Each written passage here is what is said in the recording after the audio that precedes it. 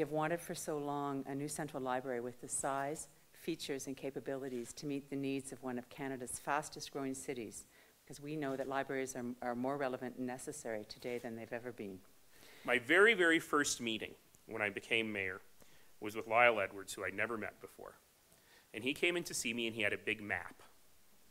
And he pointed, saying, "How about right here? This is where a library could go." And I looked at him and went, "On top of the C-train tracks? Who is this guy?" It'll be the most important cultural anchor in the East Village.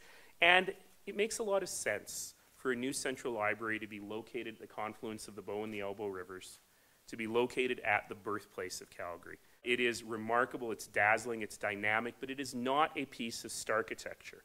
It is not like me, beautiful on the outside and not functional on the inside. It is, in fact, an incredibly strategic place. It's got spaces and functions that are painstakingly planned to meet the needs of all of its users, so that it becomes a living space, a space that the community can use, not just admire from a distance. And by the way, it also meets the standards of LEED Gold certification. It's a great example of sustainable design. I think it's going to be a landmark building.